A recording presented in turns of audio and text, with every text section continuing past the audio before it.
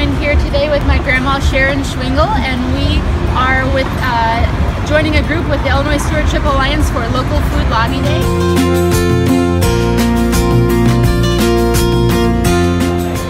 I'm Peg Schaefer.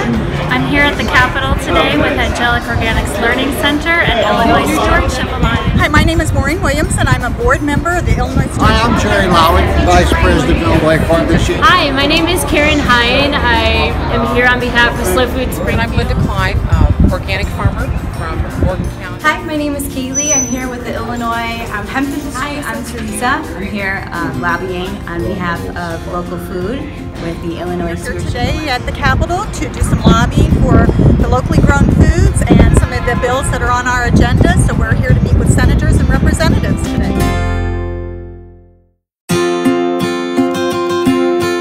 And I am most excited to talk to representatives about the SNAP match.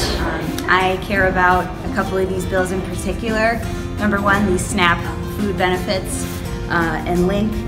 Those being accepted at farmers markets can really help a lot of people gain access to good food. And then also home canned tomatoes. We had a lot of success with the Food Freedom Act last year, and then this will help to continue to open up those opportunities for small farmers like myself. Oshkosh Clinical Services. If you can't tell from my shirt, I'm here for Hemp.